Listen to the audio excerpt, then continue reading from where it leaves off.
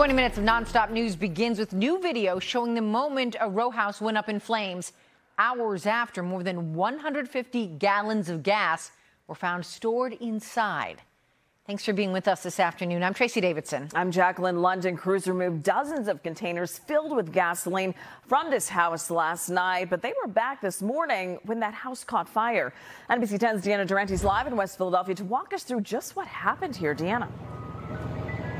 Yeah, a really wild night for people who live on this block of North 59th Street, the 100 block. You can see fire heavily damaged 3 homes here. Those 3 row houses there. The one in the middle is where that fire broke out, and the other 2 homes are severely damaged. A family of 7 living in one.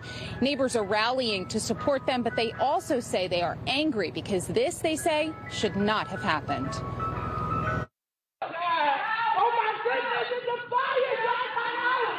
And that fire spread so fast, we could barely knock on the doors. You see people rushing across the street, and you see how fast it burned. It breaks my heart. It really is sad. He burned the house down. This fire followed a long night for folks who live along the 100 block of North 59th Street. Last night, they smelled gas. This was an incident last night at this address with our hazmat HMAU unit removing approximately 154 gallons of gasoline last night. The gasoline was stored in milk jugs and in bags from Wawa. Many wondered why it was in a home that L&I had deemed unsafe, a home that caught fire in March.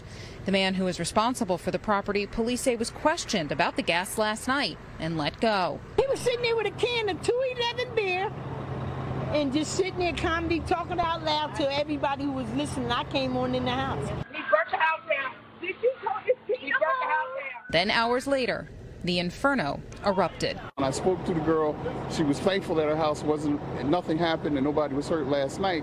Come out this morning, she's in tears because her house is no more. And it's just terrible. Now, again, the neighbors working to help that family. Included in that family, 2 infant twin boys. Neighbors were rallying, trying to find clothes for the family. As for the man who's responsible for the property, no word yet if Philadelphia police are talking to him at this hour. We can tell you that the police department, the fire marshal's office, and the ATF now all joining this investigation as to how this fire started. Reporting live in West Philadelphia, Deanna Durante, NBC 10 News. We knew something was wrong last night when the call came into our newsroom, 154 canisters of gasoline, and then this today. Deanna, thank you for that update for us. The NBC 10 investigators have been digging into the history of this property. We'll tell you what they uncovered coming up all new tonight at 5 o'clock.